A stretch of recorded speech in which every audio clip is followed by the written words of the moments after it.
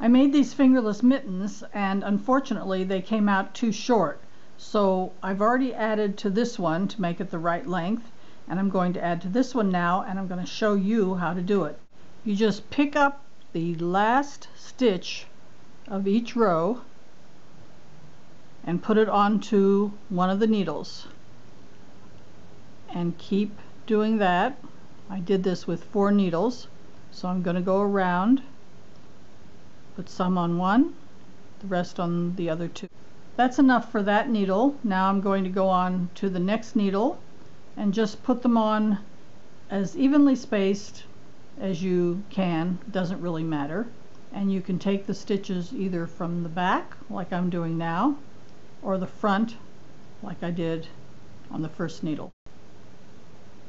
Now I'm going to fill the last needle. Do that the same as you did the other. Now when you have all the stitches on all the needles, you just start knitting them off. These stitches are on backwards, so I'm going to knit through the back of the stitches to turn them around. It's very easy.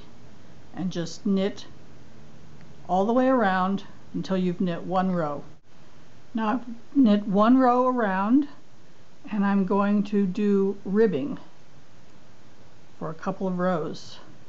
So that's knit 2, purl 2.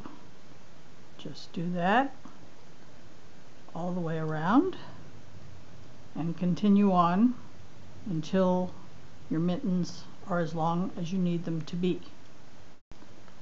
So that is the last purl stitch of this first row, and like I said, just knit it till it's as long as you need it to be, bind it off, and there you have it. That's how you add to a piece that isn't long enough.